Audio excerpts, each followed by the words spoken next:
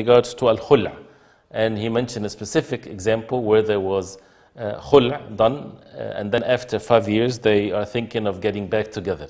Can they go back together? The answer is yes, and the khula is not counted as talaq if it's done as khula. It's not counted as a divorce because it's terminating the contract of marriage if it's done in the right way. But in general, so they can get back together and they can have marriage, especially that it's after 5 years.